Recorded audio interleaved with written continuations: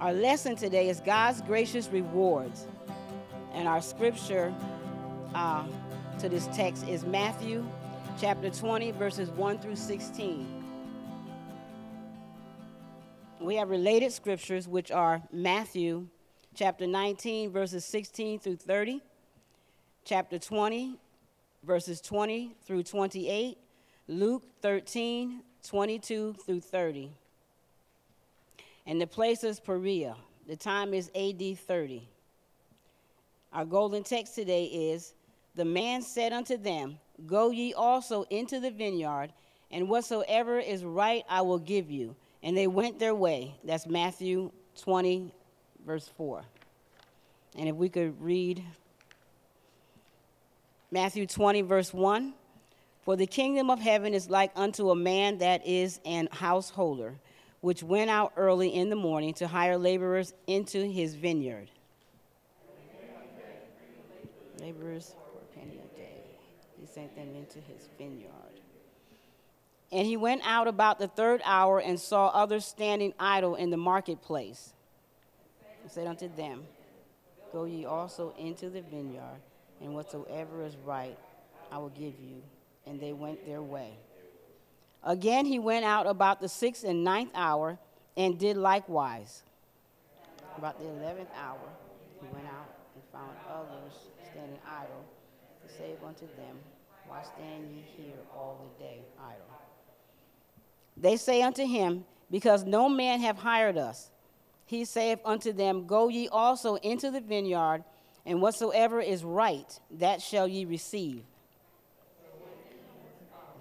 The Lord of the vineyard saith unto his steward, Call the laborers, and give them their hire, beginning from the last unto the first.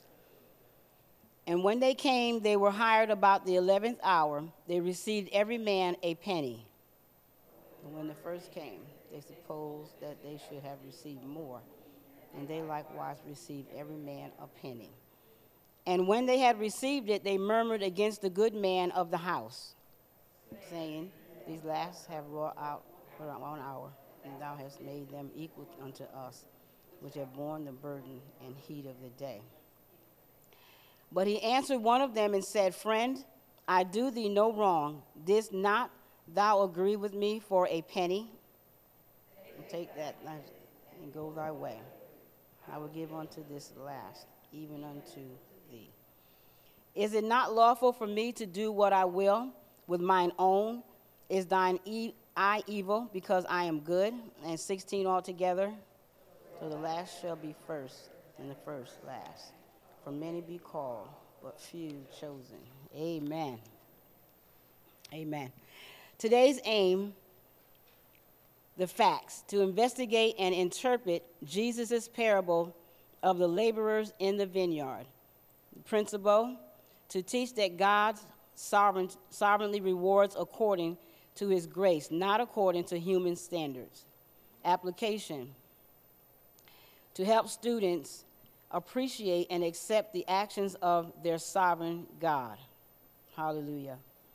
Introducing the lesson, the parable in this week's lesson presents an interesting twist on a scenario sometimes encountered in the workplace.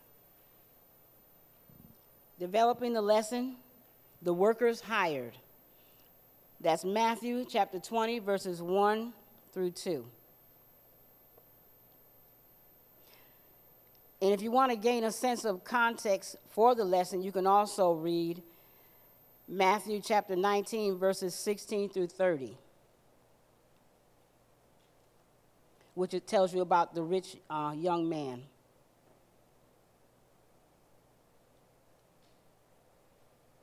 So ripe fruit must be harvested immediately.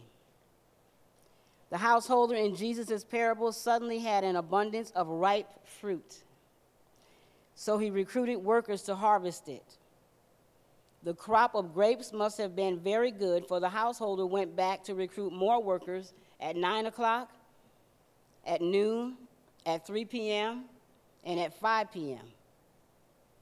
The householder had promised the later workers fair payment. Imagine how pleasantly surprised the later workers were when they received a full day's wage. for just a few hours of work. This generous action illustrates God's grace. My God. The first workers expected more when they saw how generous the employer had been with the latecomers.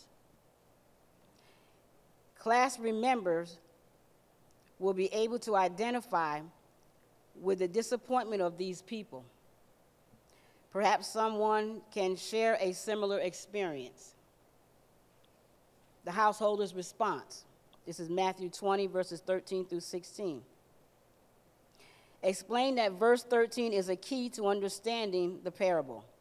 The original workers had agreed to a certain amount and were satisfied to work for that amount when they were hired. The householder had lived up to his agreement with them. The later workers had not agreed to any set amount.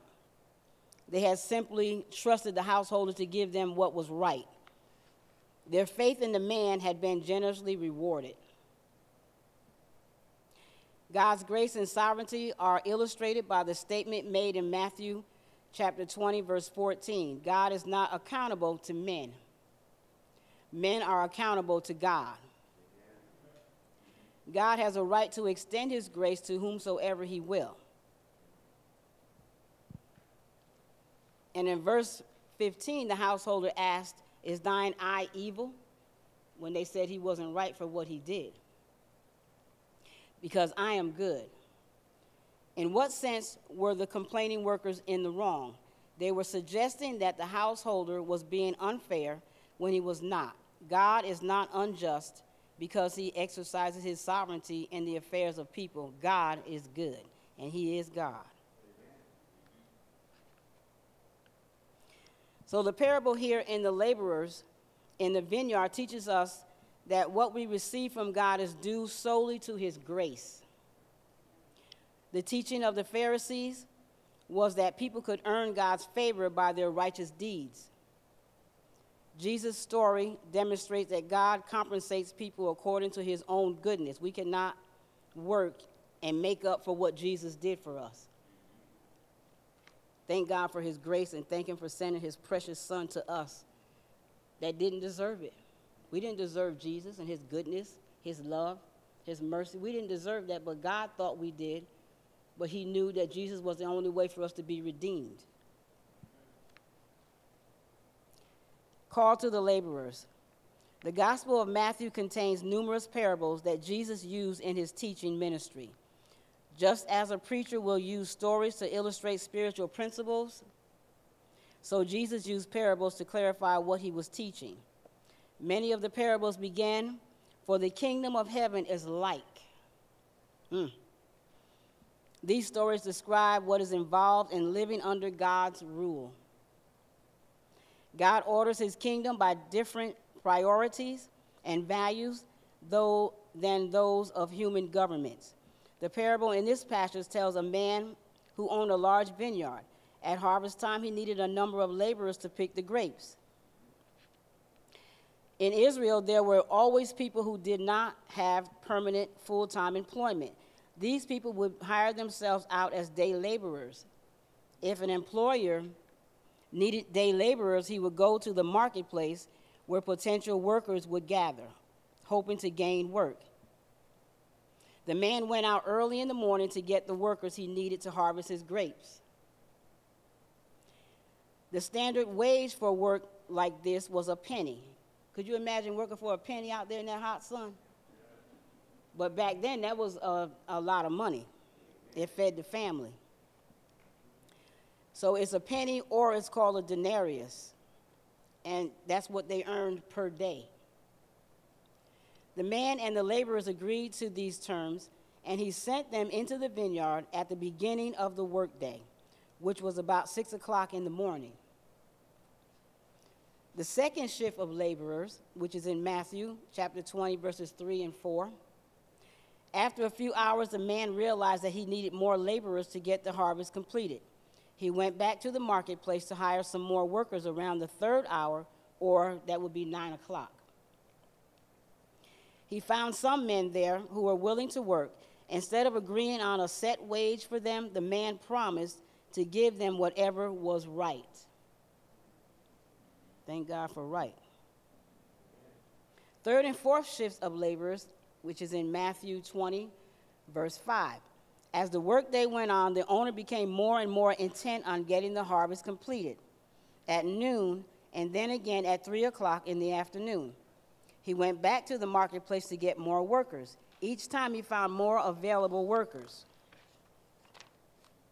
to join those already in the vineyard. Which, with these later shifts of laborers, the owner made the same vague agreement that he had made with the second shift. He simply promised to do what was right for them.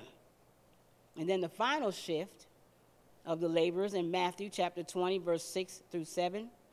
The workday in the ancient Israel ended around 6 o'clock in the evening. Just 1 hour before the end of the day, the owner recruited a final shift of workers. We do not know what these people had been doing, but no one had hired them. They too joined the rest of the laborers. Once again, the owner did not set a specific wage for them.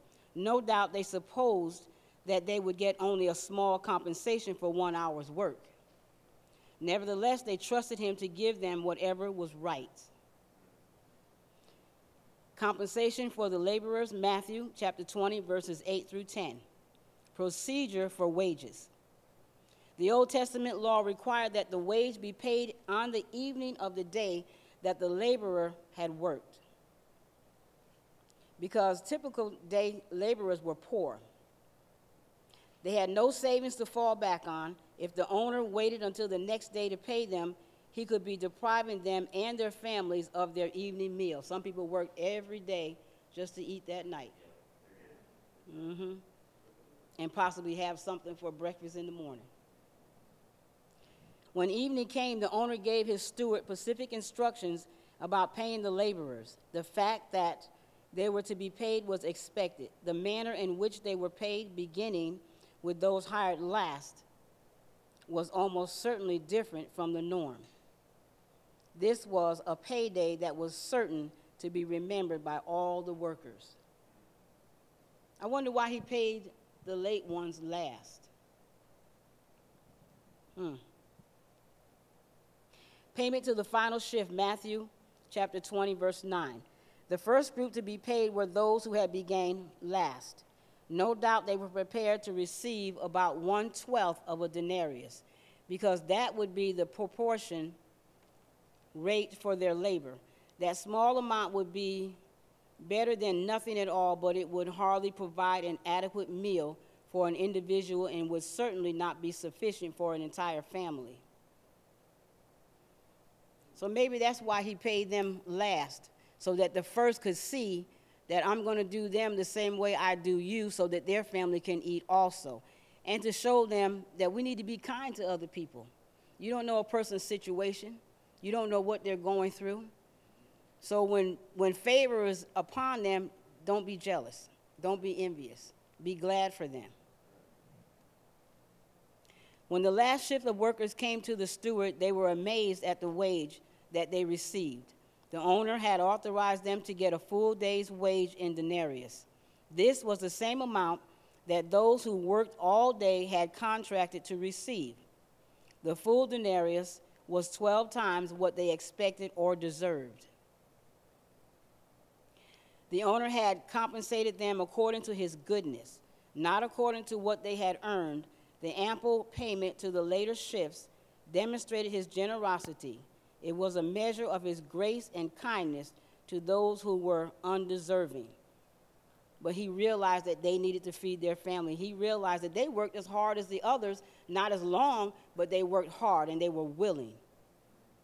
We have to be willing. And he saw their willingness, their eagerness to go in. And when they picked these grapes, they had to pick the grapes carefully because they could get crushed. So they couldn't just go in there and just snatch them off and throw them in. You had to do it delicately.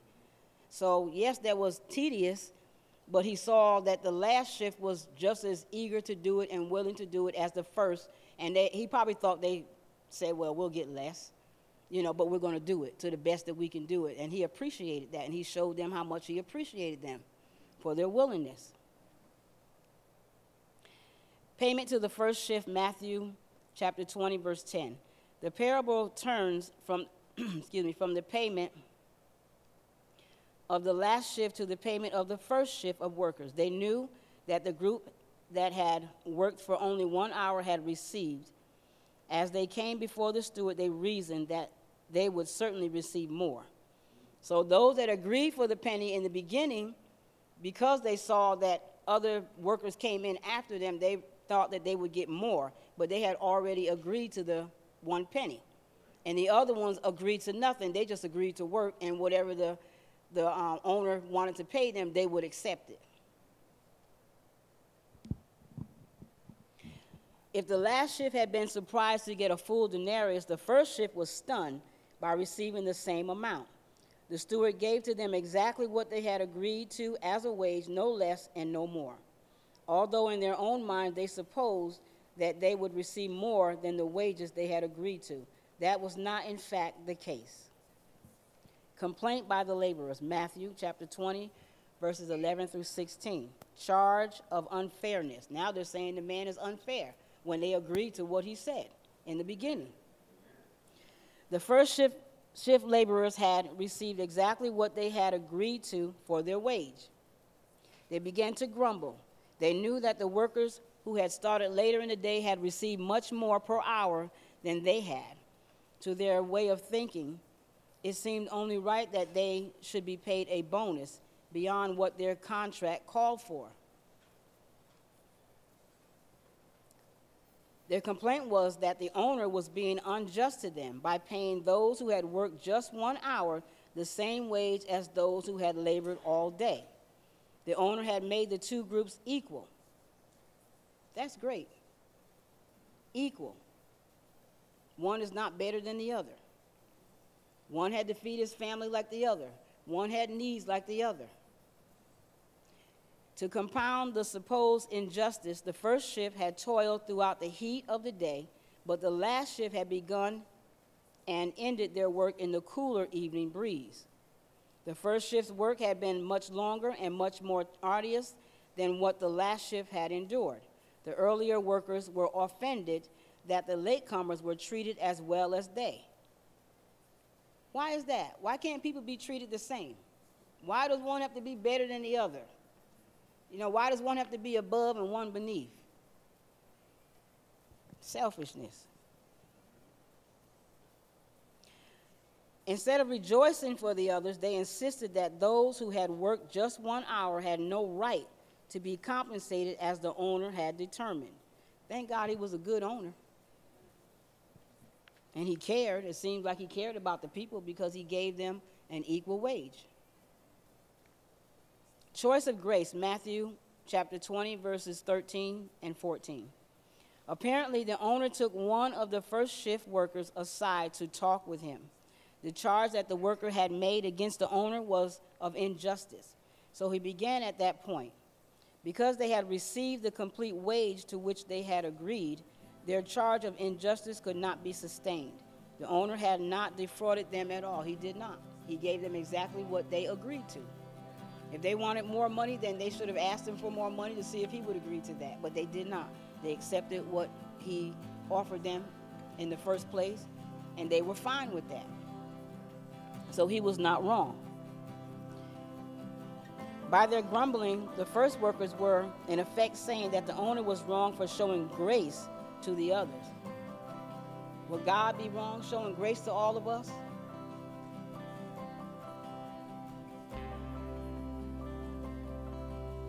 In reality, they themselves were at fault. By begrudging the grace shown to others, the laborers demonstrated a selfish, evil attitude. There's so many people that are jealous of other people when they have grace, God's grace, His mercy, and we thank God for that. And we as Christians ought to rejoice with our brothers and sisters, and we need to help them as much as we can help them, praying for them, lifting them up before the Lord. And when we pray, we need to listen to what God has to say back to us. Some people pray and they don't even listen to God. They don't even wait for Him to say anything. Just sit there and wait. You ever get in your closet and just sit there and say, God, I'm waiting on you? It's awesome. Try it. I'm waiting on you, Lord. No matter how long it takes Him to come in there, He'll come. Just wait on him. It's awesome.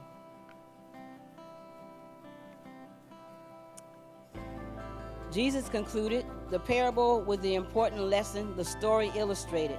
So the last shall be first, and the first last. Peter had just asked what the disciples could expect to receive as compensation for forsaking all and following Jesus.